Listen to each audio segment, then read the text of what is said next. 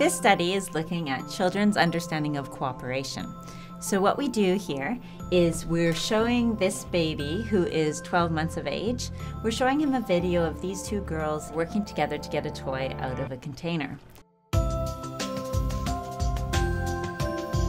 The overall goal for what we're doing here is we're finding out how children become socially competent. Social competence is really important because as members of human groups, we interact with each other all of the time. The world today has a lot of global problems, right? Climate change, pollution, wars, all of those things need to be solved by human cooperation. And actually, adults who are more socially competent are those who are happier in life. Early childhood is when the patterns or the foundation of how we're going to act in our everyday lives is actually set. So what we do is look at what children think about other people and how they act with other people.